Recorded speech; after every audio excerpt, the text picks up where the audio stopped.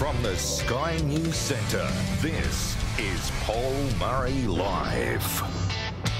Thank you, Steve. Happy Monday, wherever you happen to be. On this show, we talk very frequently about how the people in power couldn't care less about how they spend your money.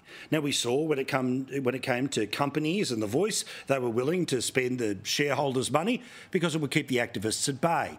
But it's a particular note that I want to bring tonight to you, which is about how the Prime Minister is planning to spend another few $100 million of your money to no benefit to you or your family.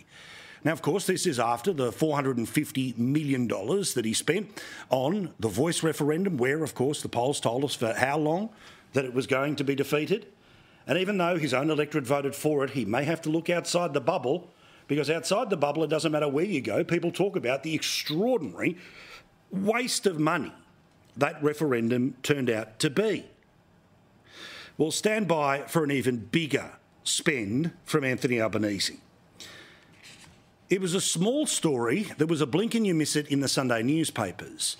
But it is a very big story if you care about where your tax money goes.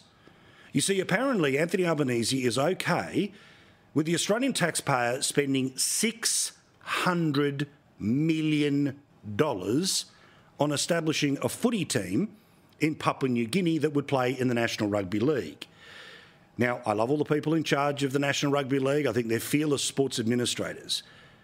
I don't mind them for asking, but I will definitely have a go at the Prime Minister for answering. You see, the club is considered to be part of a soft power push, where, put simply, if little kids could one day dream of playing in the National Rugby League via a Papua New Guinean team, then somehow the government of Papua New Guinea will not end up falling into the clutches of China and its Belt and Road Initiative. That's the best reason, they say. But even then, it's not worth $600 million. Have a listen to how this is going to play out and why this is an extraordinary decision which no one's followed up on today. Literally, this wasn't even a 24-hour news story. That's how tight the grip is that Labor has on most of the rest of the media. That even after wasting $450 million, they announce a new waste of $600 million. It's more than $1 billion. And it's not a story. Well, thankfully, it was in the Courier Mail at least this weekend. The NRL Commission and the Australian Government are in talks to the richest expansion project in rugby league's 15-year history. $600 million for a new NRL franchise in the Pacific.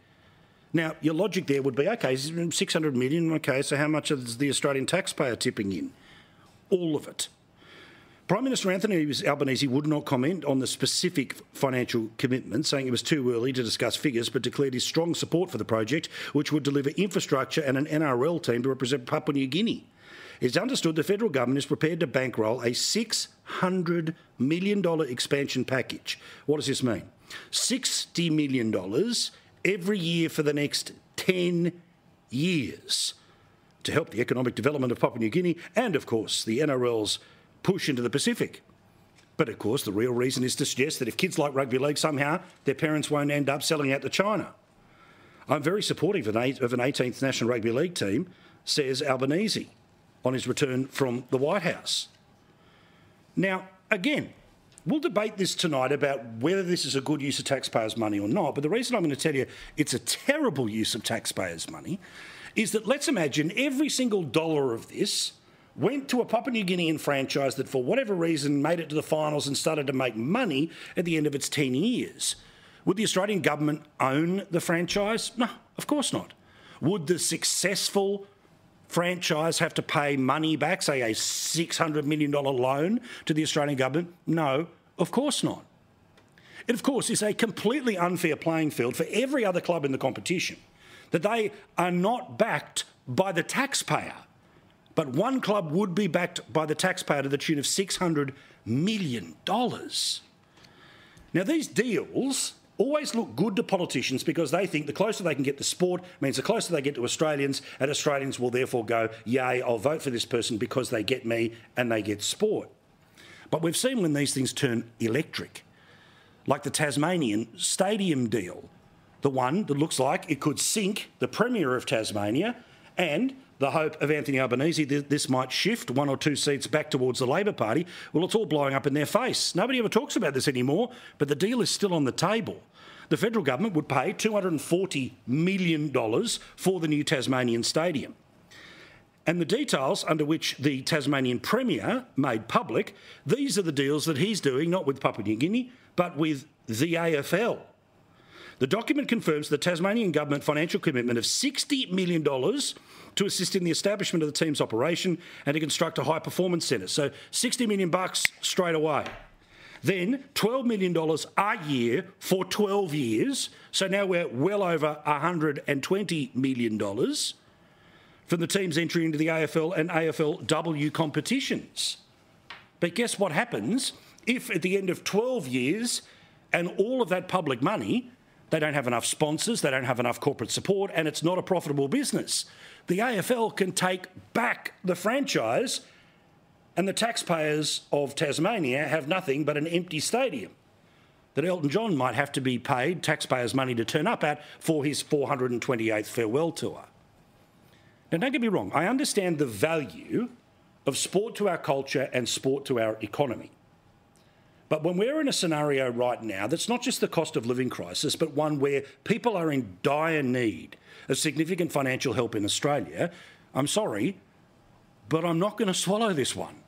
$600 million for one football team. Now, all the other football teams have to go off and get sponsors, not the one from Papua New Guinea, because you're the sponsor. Now, remember, last week we told you that 3.7 million Australian households had trouble putting food on their table in the past year.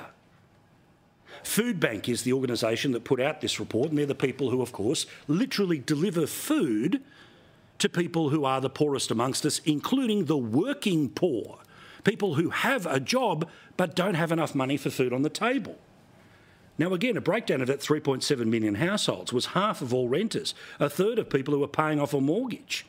Those are the people that are currently struggling to put food on the table, but the Australian federal government has got $600 million for a rugby league team in Papua New Guinea. Now, should they put some money towards it? Yes, it's soft diplomacy. Should we pick up every cent for it? Hell no. And let's be realistic.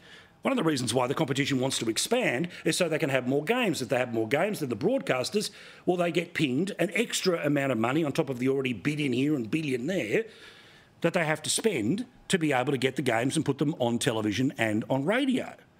So there's no charity involved here. Now, again, I admire the administrators of rugby league for asking. I cannot believe the Prime Minister is stupid enough at this stage to say yes. Now, if you think about how Albo has now suddenly found $60 million, $60 million, $60 million, $600 million for a rugby league team to join the National Rugby League competition from Papua New Guinea, how much money did Food Bank want from the federal budget that just went? Well, thankfully, all of these organisations put up online what their budget submissions are, what they ask for. Now, Second Bite, Oz Harvest and Food Bank all went in together.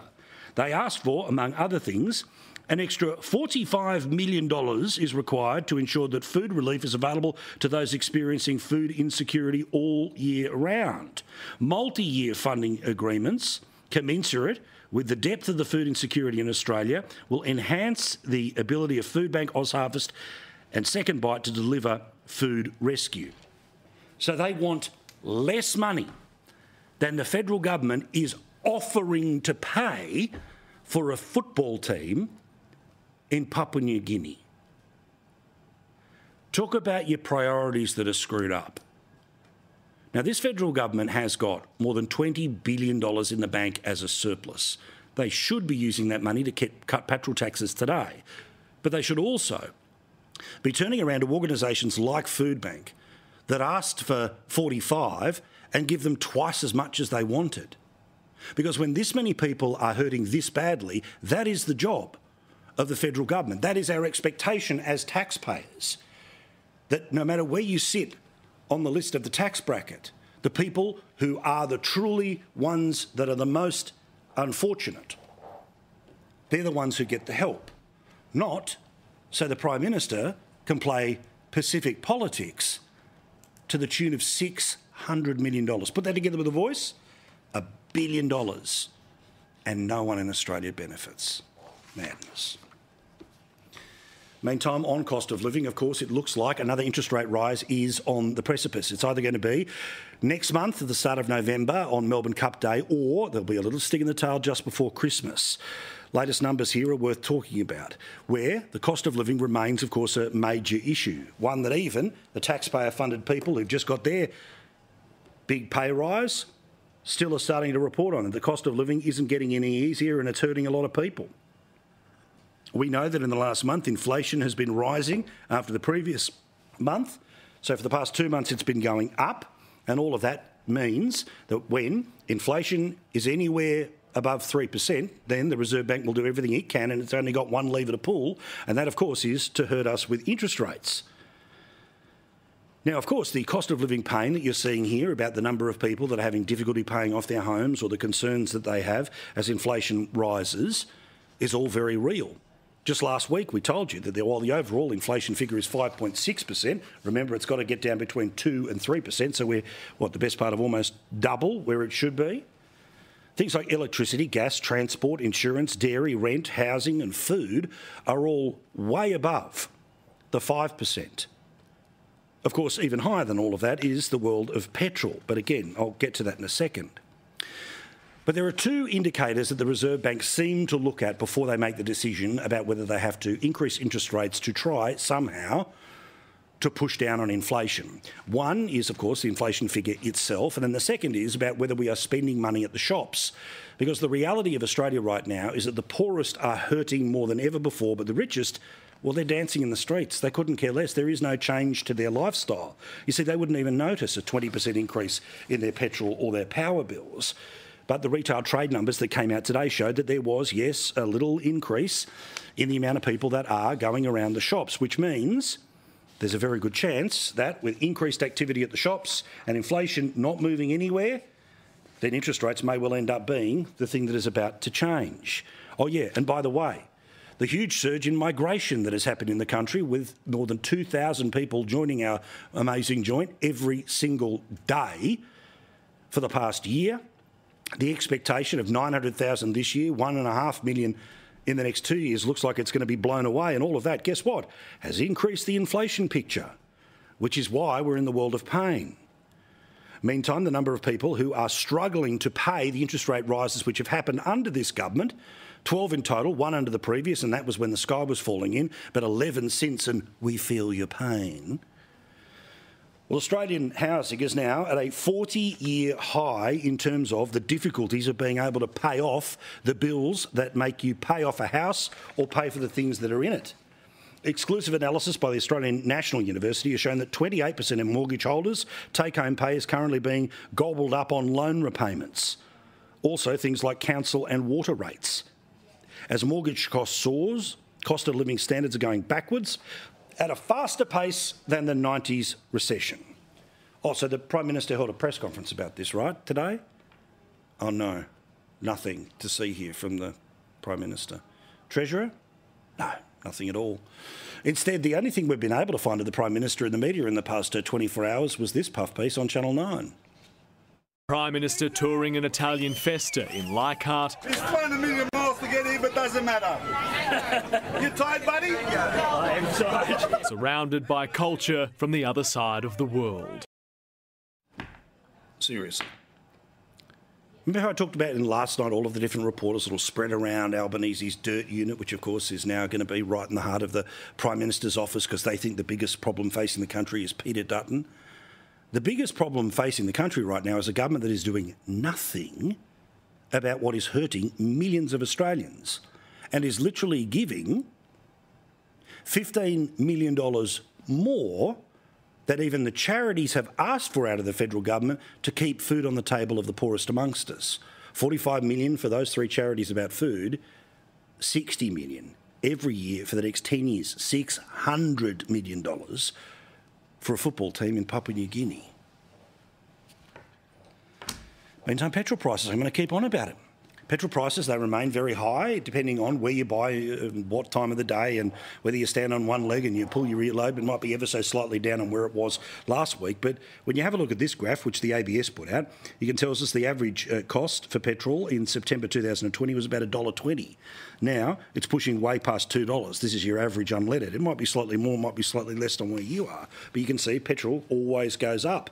Even when it has a little up and a little down, it always ends up going up. And as I've said, this government has $22 billion more than it needs for its extraordinary spending spree at the moment. And don't forget, this is expected to be one of maybe one or two surpluses for the next 40 years. So why not use some of that money to cut petrol tax by 25 cents a litre tomorrow? You could do it for 6 months, it'll cost $3 billion. You can do it for 12 months, it'll cost $6 billion. So you'll still have plenty of money left over to pat yourself on the back with. You'd still be able to say that we achieved what no other government could, because, of course, now they count the Future Fund and all of those evil mining companies that their policies on one hand want to shut down, but on the other hand, their government desperately needs to fund all of the promises they make, including the $600 million for a football team in Papua New Guinea. So we've been saying it for weeks, feels like months, but weeks we've been saying on this show, you got this extra money, this is something that will help people from tomorrow, and it sets them up for 6 months where, yes, it might still continue to go up, but you're saving them the pain of what could be down the track. Well, it looks like we may have a friend in Peter Dutton. Peter Dutton was interviewed on this channel in the past 24 hours. He was asked directly about would he think about supporting a government decision if they chose to do so. Would he help it pass the parliament? Here's what he said. Now, there can be temporary relief through a reduction of excise if they believe that that's going to be of benefit. It's costly and it can be gained by the oil giants, but there are periods where it is effective, and I think you need to make a point-in-time decision about whether that's the best economic response. So watch this space. Wheels are in motion. May we get a win? Who knows? The PM will never want to give us one. He doesn't want to give Peter Dutton one, but can you start demanding it? Pick up the phone, ring your local MP. Cut petrol excise. They've got the money to do it. They can do it for 6 months. I think they can do it for 12 months, or they can even do 50 cents for 6 months. There's a novel idea, and they'd still have money left over. There's an interesting court case which is playing out right now involving Qantas and the ACCC. You see, Qantas has decided to go after, the ACCC has gone after Qantas because they claim that they sold 8,000 tickets on flights that had already been cancelled. Qantas has interestingly turned around and said, well, it was only for 48 hours and the computer system wasn't really working. And this, in part, is why the ACCC is going after Qantas and may well end up fining them $250 million. That having made the decision to cancel flights, they firstly, as you referred to, PK, they continued to advertise for on average 2 weeks after, but in some cases up to 47 days after. $250 million, that's less than half of $600 million for a football team. They honestly think that we are that stupid. We aren't. Well, we ain't, I should say. As for Qantas, their response, which has been delivered to the courts today, was also put up on their website today. Let me read you a little bit of it, because this is rather interesting. While all airlines work hard to operate flights at their scheduled times, no airline can guarantee that. That's because of the nature of travel. When weather or operational issues mean that delays or cancellations are inevitable or avoidable, makes such a guarantee impossible. But they continue. For this reason, our promise is to get customers on their way to their destination as close to possible to the time they booked, or on an alternative service at no extra cost. You see, what was quite interesting today is that what Qantas actually said today, in part, was when you buy a ticket, you're not buying a ticket for a flight to a destination at exactly the time that you are buying one. I think the legal term here is a bundle of rights, that an airline called Qantas will get you there as close to the time as you preferred, which was the time that you booked. The sharp eyes of the Financial Review have seen that this may well be good legalese, but when you've effectively told people, yeah, I know you booked on the midday flight, but you've really bought a bundle of rights, customers may think they've been slightly done over here. Legally, even logically, the argument makes sense. Stuff happens in aviation, safety concerns, air control, blah, blah, blah, and Qantas can't guarantee a flight. But how hard does the airline want to push the idea that it doesn't actually sell airfares or tickets, just a bundle of rights? Good point. Now, of course, it should be illegal for any airline to sell tickets on a plane that has already been cancelled. The idea that it seems that the airlines are able to sell tickets on planes they may or may not cancel is the grey area that we're sitting in right now. Now, I get it. It's difficult, it's logistically complicated, and there's a lot of moving parts. But if you've already cancelled the flight, you probably can't sell tickets to the midday flight if it doesn't exist anymore. Oh, but it was a computer glitch. Meantime, a couple of extra options for people who fly in regional areas. G'day to everyone watching us on Sky News Regional tonight. Hope you're having a lovely one on a Monday night. Rex is going to start flying into different locations. They're adding a couple of extra flights in and around Cairns. So keep an eye on this space. Again, a running theme this week is that there are plenty of stories that if the politician was of a slightly different political colour, we know it would be scandal, scandal, scandal. But because it's the political colour that they prefer and they like the arrangements that are all now in place, they don't want to call out a scandal, even if the horse is being dragged to the water. And I know that you can't force them to drink it, but you get my point. Don Farrell, the Trade Minister. If you've been watching the show every night, you know what this story is. If you're a latecomer, let me explain. Don Farrell is the Trade Minister. Today, the big news was that the Trade Minister walked away from a potential free trade deal with the European Union. Well, a last-ditch attempt at a free trade agreement with the European Union has collapsed. A $100 billion free trade deal over Australian meat and other products with the European Union has fallen through. Formal talks were actually supposed to happen today, but we understand informal talks between the parties stalled last night. Trade talks to give Australian farmers greater access to the European Union's multi-trillion-dollar markets have again broken down. Australia wants better access to the EU market for our beef and our sheep meat. The Europeans unwilling to give ground there. So we've proved that every media organisation in the country knows who the Trade Minister is. We've shown that they all have file footage if he doesn't give them an interview, so they know how to cover Don Farrell. But for some reason, the very same media organisations have no interest in covering Don Farrell. There he is arriving in Japan on, yeah, that's right, a taxpayer-funded flight, because apparently there's no commercial jets that fly between Australia and Japan. So you had to pay for him to fly there. I'm sure it's just a fraction of the $600 million we're going to apparently give to the make-up of a new football team in Papua New Guinea. But the story that all the media organisations should be focusing on when it comes to Don Farrell is the one they all want to pretend nothing to see here. And that's that the Trade Minister had a job to give away. It was a job to a trade representative post and also to be sort of a deputy mini ambassador based out of San Francisco in California in the United States. Now, lots of people applied. A committee decided who the best person was, and they thought that it was this woman. After all, she applied for the job. But the bloke who ended up getting it was this bloke, who was a backbench senator you've never heard of, who, according to testimony given to Senate estimates, is a bloke who did not apply for the job when it was advertised last year and has no experience in trade investment. Yet he got the job anyway. Why? Because you may notice the background behind him is that he's a former senator, a former Labor senator, a former mate in the parliament and presumably mate for life of Don Farrell. Wasn't there a many-month conversation when the former New South Wales Deputy Premier had a job that was available, a committee that decided a woman was better for the job, yet decided to put himself into the job? Yeah, I suppose that's just state politics, right?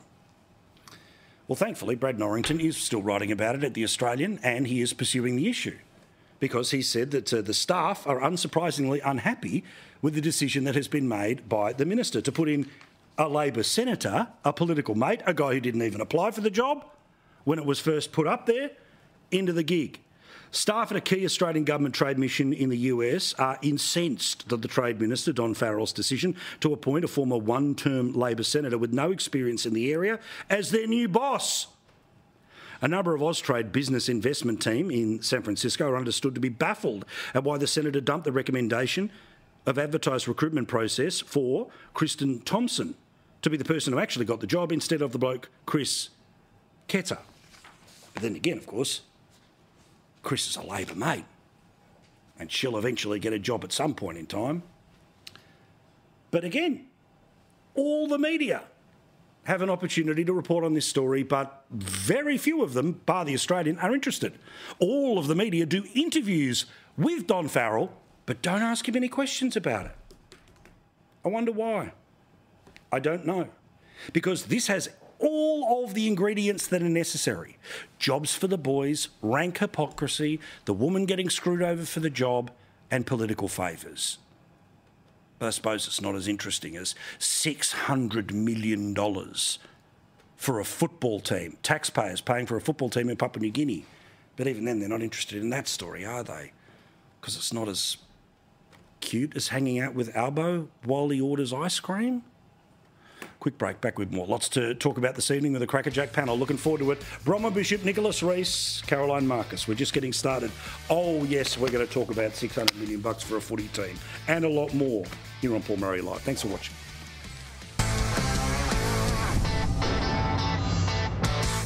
Thank you very much for watching wherever you happen to be. How's this for a Crackerjack one this evening? Well, we can't just wait till Thursday. Let's get it here on Monday. None other than the wonderful Bronwyn Bishop. The memo's gone on about White, which I appreciate, and the lovely Caroline Marcus. And the man who's going to do battle for the... I was going to say common sense, the left, no, anyway, the Melbourne perspective, let's put it that way, none other than the great Nicholas Rees. So before I get to you, Nicholas, I'll give you a couple of seconds to quickly work out how Don Farrell has not got away with something weird here. But don't you love this here, Bronwyn, where the Trade Minister today, everyone was able to cover him. They've all got footage of him. After the EU trade deal's fallen apart, they go back to it after the next federal election, fine, whatever. But this has all the ingredients of what normally makes up the Canberra-Colombo scandal, right? Politician chooses one of their mates, literally, from the parliament to fill a job that they didn't even apply for, and a woman gets screwed over. Yet nobody's reporting on it, Bronwyn. Amazing, amazing, isn't it?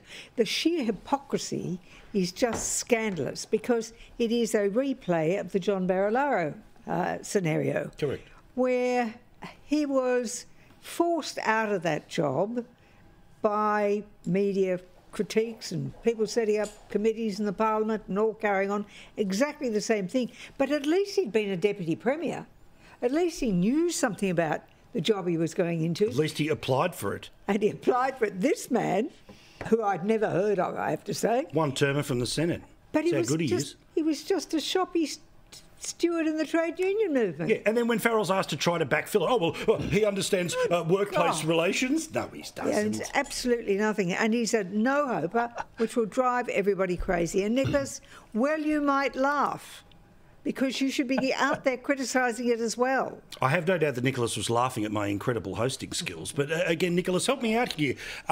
Sometimes in government, you can see the freight train coming, but to see a freight train as obvious as this change track and keep going past and nobody pays attention is an extraordinary get out of jail. Because you know what you'd be doing if it was Morrison, Dutton, Frydenberg, anyone else. Paul, I mean, I think it's pretty unfair of you accusing me of bias on this program. I mean, let's start with what we can rip into this deal. And that is that...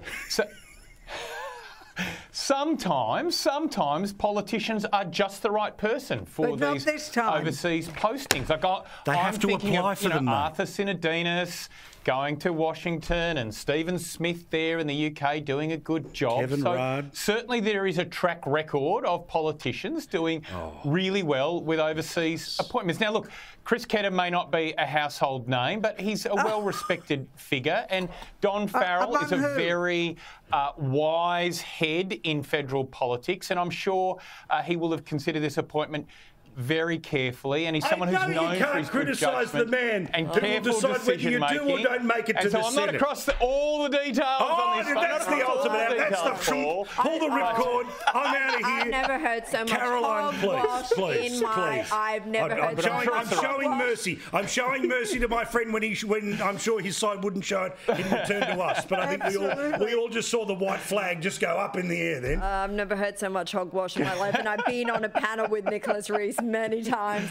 Look, the fact that they had to get the woman who was overlooked for this position to train this bloke for the last few months because he doesn't know how to do the job, I think tells you everything you need to know. But not only is it the hypocrisy, because Labor obviously went hard over the Barilaro stuff, but I thought they were all about promoting women, Paul. I mean, they keep banging on about they have 50-something% women in the federal parliament. They're about quotas. And here they had a woman who was perfectly trained for this exact position, that the people in their office, the Austrade office, wanted her. They can't believe she was overlooked for someone who didn't even apply, a male. Who does it go to? A male? That just proves the point about quotas. Exactly. What you get is they don't care about the women at all. No, it's they're always there to be screwed over if necessary. The point is, he had a mate.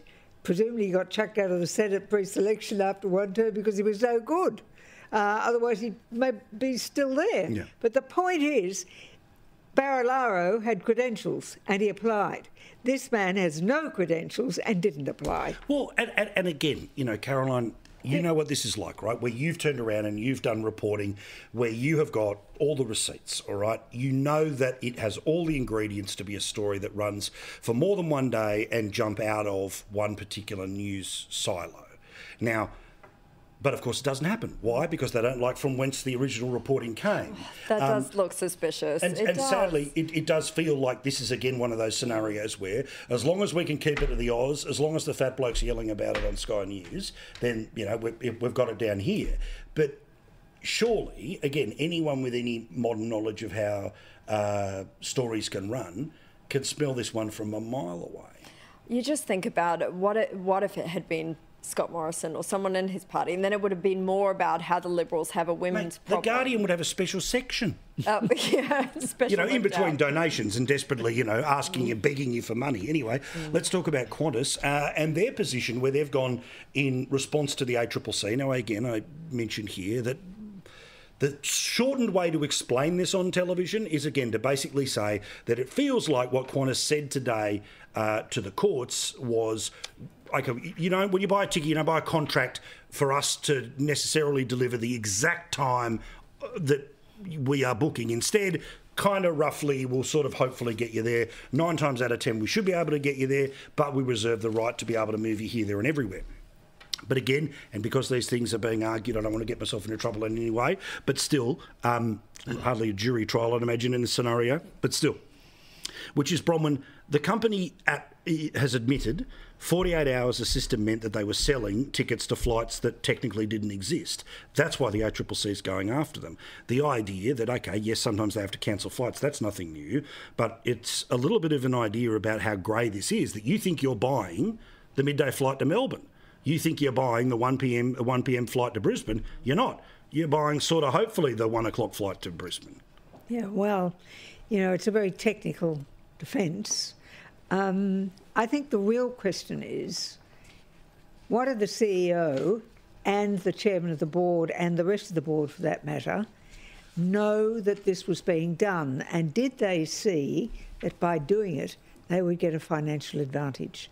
That'll be the real test, because the technical defence may well succeed, but it's the intent with which it's done that I think the ACCC has gone ahead with the prosecution. Yeah, I mean, and again... And it stinks to high heaven. That's the point, right? So again, Nicholas, I understand that the 1 o'clock flight to Brisbane is affected by a lot of different things, from crews not being able to board in Adelaide to the winds that might be there on the second and third air. I get all of that, right?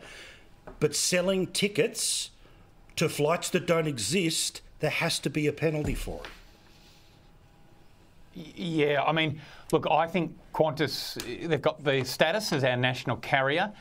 The truth is that there are a lot of benefits they get from the regulatory arrangements in this country, and so we have every right to judge them to a high standard. And having a situation where they continue to sell flights on tickets on a flight that got cancelled 48 days earlier, or they wait 47 days before notifying you that a particular flight has been cancelled, is not good enough. It's simply not good enough. And I tell you what's going to be interesting this week. You know, we had Qantas in the Senate last week. but they've got their AGM coming up this Friday, and I reckon it's a case of pack the popcorn, because there'll be a lot of angry shareholders that'll have a lot of questions for not just the CEO, not just the chair, but some of those directors as well. Well, it's the first thing their PR department's got right in a while. Put it on a Friday when hopefully nobody's paying attention. So the 6 p.m. news, which often is one of the least watched of the week, everyone moves on and starts talking about everything else that's around. But again, Caroline, people's faith in the aviation sector right now, not amazing. You would imagine that it's Qantas's opportunity to get this behind them as fast as possible. Who knows whether it ends up in a settlement as suggested by the good folks over at the AFR. But do you think that Australians, again, I mean, when Nicholas talks about national airline and all of that stuff, right, I understand that that's been the longhand branding and all the rest of it when it was a taxpayer-funded organisation, but now it's been proven to be a pretty nasty competitor when it's gone after the smallest of airlines from long gone airlines like Compass and Ansett, and we know what happened in the early days of Virgin.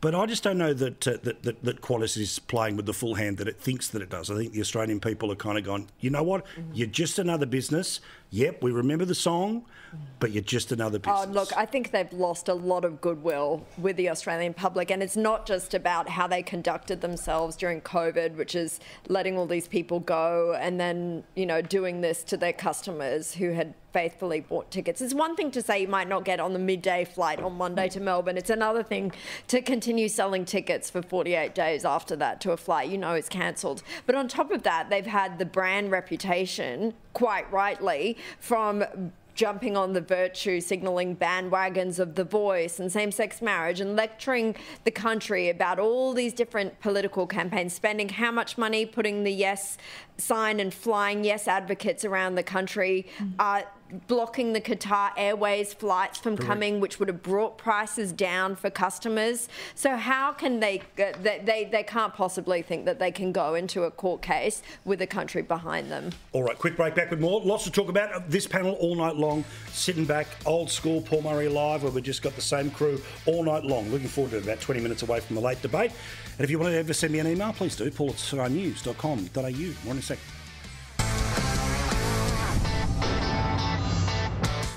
Well, as you will have heard by now, lots of Prime Ministers, in fact all living Prime Ministers with the exception of Paul Keating, all got together and all agreed on one thing, which was a letter that's absolutely clear about Israel's right to defend itself, yes, an awareness of civilian casualties in Gaza, but absolute clarity that the federal government has not quite been willing to go there. Now, if you want to make some mischief in all of this, of course, Tony Abbott, John Howard, Malcolm Turnbull, Julia Gillard and Kevin Rudd. Interestingly, Kevin Rudd, of course, isn't just a former Prime Minister. He technically works for Penny Wong, whose position is nowhere as strong on this issue as the one that the former Prime Minister, Kevin Rudd, now Ambassador Rudd, has signed on to. How did all of this come about? Well, Tony Abbott was on the radio this afternoon with my mate Chris O'Keefe on 2GB. You don't often find Tony Abbott singing Malcolm Turnbull's praises. You do not.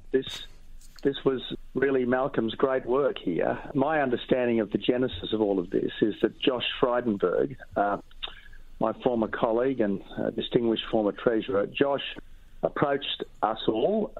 We all said yes. Malcolm, I think quite suitably said, look, if it's going to come from all of the former prime ministers, it should be drafted by one of us. Malcolm then drafted the words. We all had our say. There were one or two minor amendments made. I think Malcolm's done a wonderful job. Now, Caroline, we talked about this, of course, last night on the Sunday Showdown, which I'll pop up on with your good self every couple of weeks. Looking forward to doing so. 7 o'clock Sunday nights. Absolute clarity from these former Prime Ministers. Again, the side road here is to talk about the potential mismatch between the Foreign Minister and her ambassador to Washington, but seems to have greater clarity from former Prime Ministers than the current one.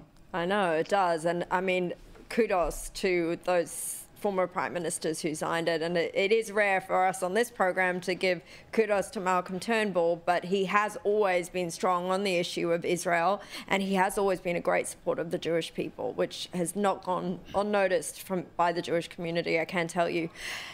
It was a really strong, unequivocal letter in that it blamed Hamas firmly for not just obviously the horrific slaughter that we saw, but the thousands of civilian deaths. It did say that, Israel has made a promise to act with as much humanity as possible in trying to save civilian lives, but it acknowledges that it is Hamas that is putting its people out there. And it talks about anti-Semitism in a fashion. And it talks about anti-Semitism, which is the second front that we are facing, and what the Jewish community here and around the world is especially terrified of. This is not just a conflict that's happening in the Middle East. We see it on in protests that are happening in Sydney. We saw it straight away before Israel even retaliated, that people were chanting for Jews to be gassed on the steps of the Opera House, to our great shame. We saw the scenes in Russia today of Jews being lynched like a pogrom. You're trying to yank them off planes.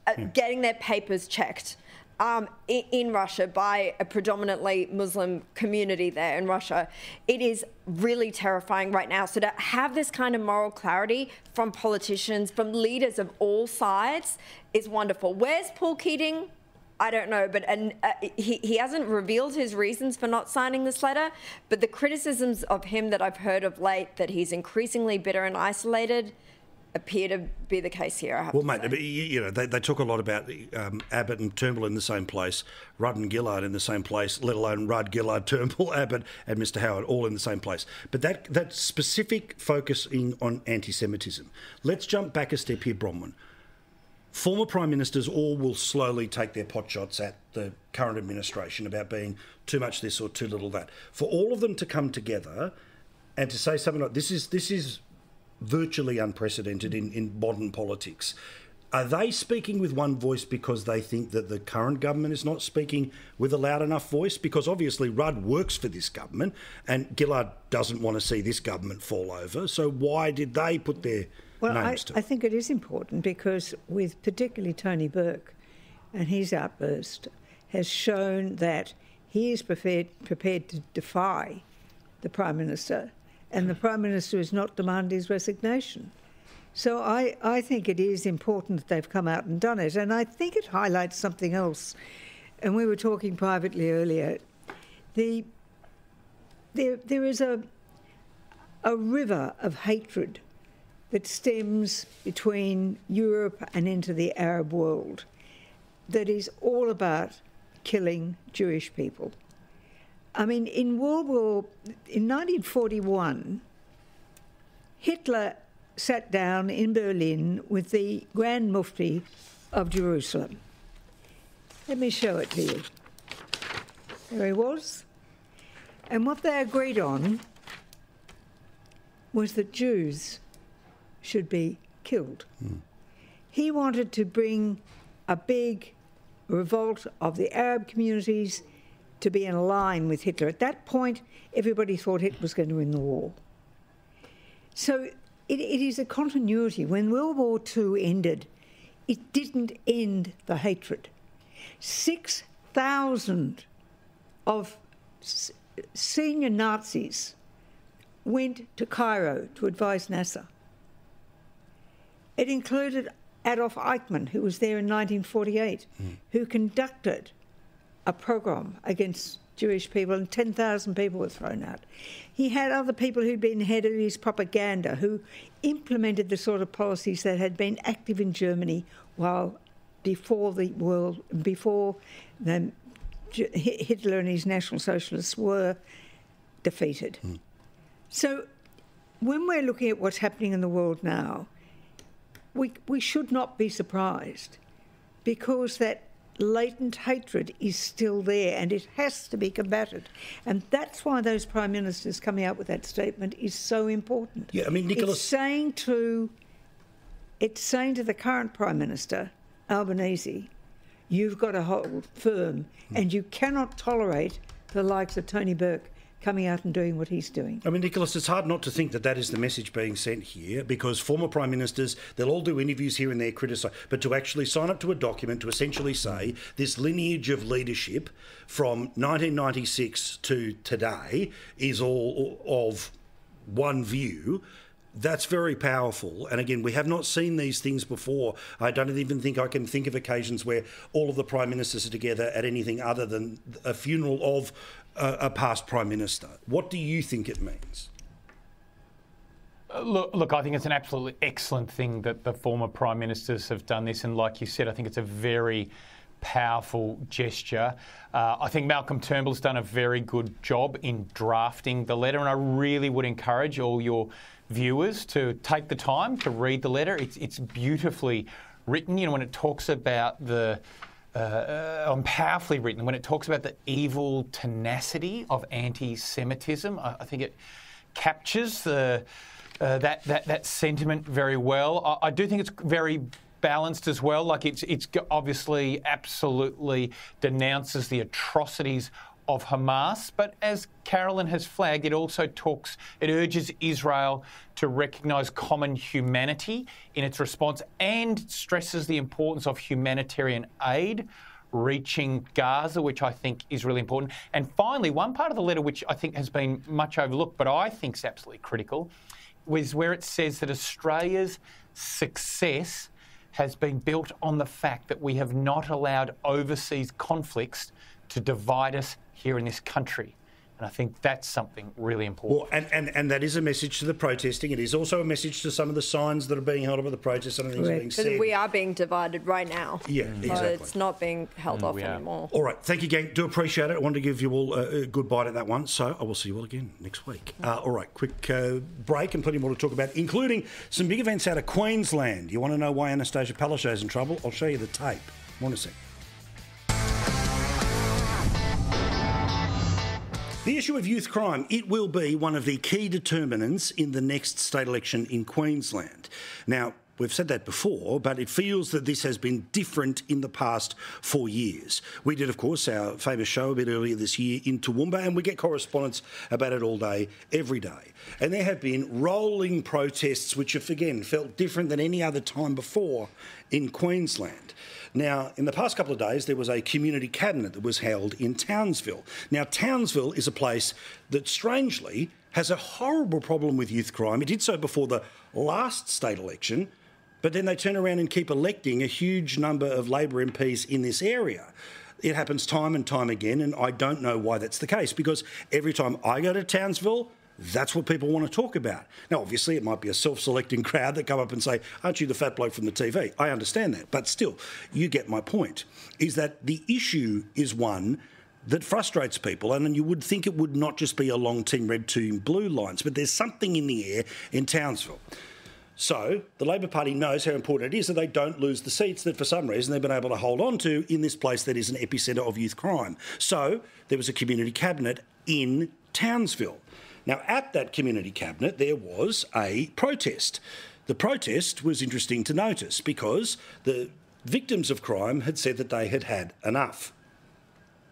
Premier is just up there, sitting in her ivory tower, while us, the victims, and concerned citizens of Townsville are down here. But the Premier didn't come downstairs. Instead, it was the local Labor MP, one of those, again, mysterious figures who keeps being re-elected. I say mysterious politically, for the Labor Party keeps sending back despite the area going backwards on youth crime. And this is what this charming bloke had to say to this crowd of people who are annoyed at youth crime changing their lives.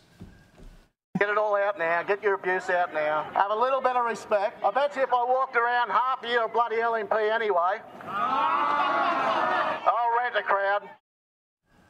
Seriously? Now, I don't know the political affiliations of every single person there, and I'm pretty sure none of them are going to vote for him at the next state election. But one of the people who was organising this has been doing so from his hospital bed as a result of youth crime. There's no admission that everything they've done is failing. And again, that person was one of those that were protesting, but one of the blokes responsible turned around and from his hospital bed said, no, not true, and it's offensive. So Palaszczuk may be able to control the media, but you can't control the people. And fingers crossed, the people of Townsville will control themselves and vote differently the next time around so they can get proper representatives who don't call residents rent-a-crowd. Here's a late debate.